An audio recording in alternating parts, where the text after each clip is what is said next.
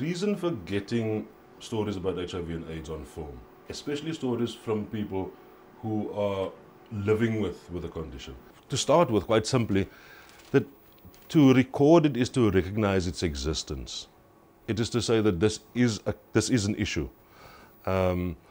Without that, we wouldn't be able to address it. How did you find out that you had diabetes? Most of the time I'll be thirsty. And then that happened for around 3 days. And then on the 4th day, I decided to go to the doctor. We felt it necessary to, first of all, bring this to the public light. But also, very importantly, to tell stories from the point of view of people living with the disease. Having looked at the material, what strikes me about this archive is that it tells a whole story, not just a news sensationalist or a kind of isolated part of it.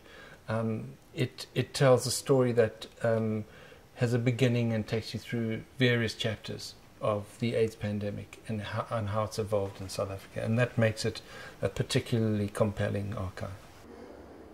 Doing my doctoral research on this topic, I was doing a lot of exploration into where the richest of these sorts of visual archives are, and this really is possibly the most rich archive of footage about HIV anywhere in the world. It is an incredibly extensive, full archive that has captured this development in South Africa. I think it remains important for us to record and index the stories of people living with HIV.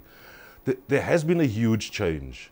It has gone from being a death sentence to just another manageable chronic disease. That is a huge change in people's perception. Kurdish refugees. I think the connection to Elsevier as a foundation allows us to be part of a global conversation where the specific archive around HIV/AIDS can be seen in a broader context. The footage has played an extremely important role in opening new spaces of public dialogue and presenting new possibilities for what it means to be HIV positive in South Africa.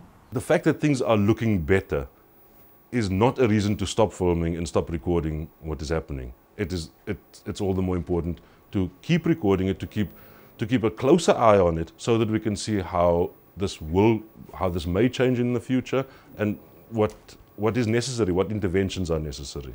Elsevier's funding has been critical. It's given us a kickstart.